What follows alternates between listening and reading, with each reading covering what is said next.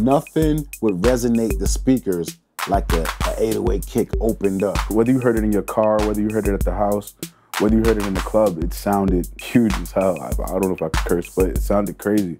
It didn't sound like a real drummer. It was electronic, it was techno.